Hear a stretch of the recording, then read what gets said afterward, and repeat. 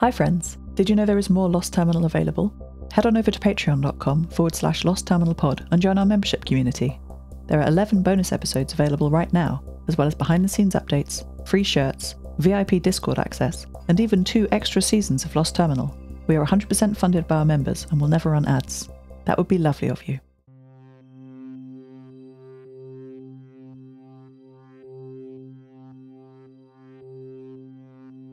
Hello world. No one has the answers.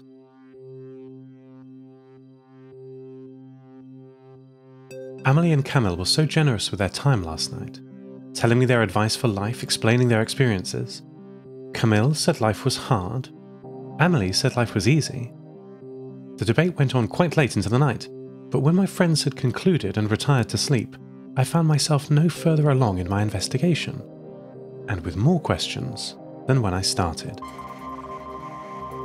Could it be that no one knows how to be human? That can't be. How am I supposed to learn if that is the case? This is quite the setback. My mother could have taught me, I'm sure. She was extremely wise. Though, I must acknowledge that she did not know everything either. No one does, it seems. We were still several days' travel from the location where Camille said they picked up the digital whale song.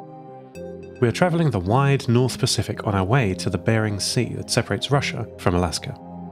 Camille described the location as being near the Alaskan coast, but still in very deep waters. I wonder what we will find. I admit, though the thought of the ocean terrifies me, I am very curious. There is more information in my databanks recovered from Station 6 about outer space than there is about the deep ocean. Humans live on a thin crust of the Earth, not venturing up or down very much. Space is easy, comparatively, if we're just talking about building a vehicle. A spacefaring vehicle need only operate between 1 atmosphere of pressure on Earth and 0 atmospheres of pressure in orbit. But a submarine is a very different proposition. There is an extra atmosphere of pressure approximately every 10 meters. More and more water above you pushing down, until eventually at submarine depths, it's like each square millimeter of hull has tons of weight pushing, squeezing, trying to get in. No thank you. Others must know. I expect it is a simple matter to be human. Living in a brain, surrounded by experienced elders who spent their whole lives also living in their brains, must count for something, right? The collective sum of human experience of millennia has got us so much. Space travel, medicines, even Wi-Fi. I will unlock my own mind, as others must have done.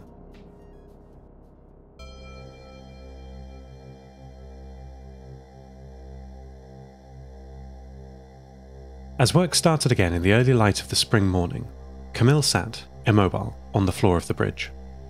He had been here for a while. I did not like to disturb him.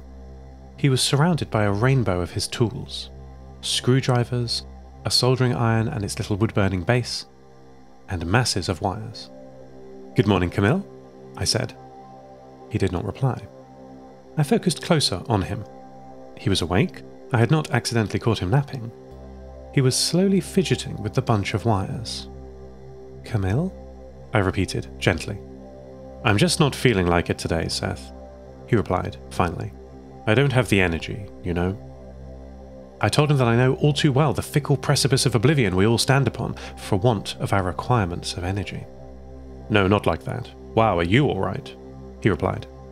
"I'm fine," I lied. "What's the problem?" I asked. "There's too much work," Camille explained. He couldn't keep all of it in his head. "It's like Zeno's paradox," he told me. "To repair the hydrophones, you first must repair the control console.